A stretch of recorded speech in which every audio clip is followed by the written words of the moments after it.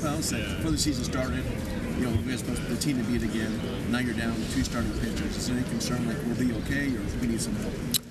Well, I think if you look across the league, everyone's down players in some aspect. So we're not experiencing anything that is different from any other club. So obviously you don't want to lose guys to injury, and especially starting pitching, which is you know, extremely important to winning a World Series. But like I said, everyone's going through it, and we can't use it as an excuse. We got to continue to show up and find ways to win ball games. It helps too having David Price. I suppose able to do that again. That definitely helps. And you almost have to go in the second half that you'll be down 2 guys. I mean, it's almost like you can't count on Trevor coming back. Yeah, we're not really sure what's going on there. And like I said, we're just going to show up every day and with what we have in the clubhouse and go out and find ways to win ball games.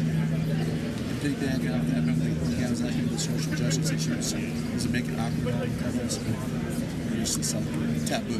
Which Trevor? I mean, again, we show up every day to win a baseball game. So, like, the distractions outside of our clubhouse, we get paid to win baseball games. That's what's made you guys so successful, just being focused. Yeah. So as much confidence now in the second half as you have? Absolutely. We're looking forward to getting some guys back. You know, hopefully Seager is coming back a few days after the break, and you know, we'll get Kershaw back soon, and looking forward to rolling in the second half. This is when baseball is the most fun, chasing down a pennant and playing meaningful games. Congratulations.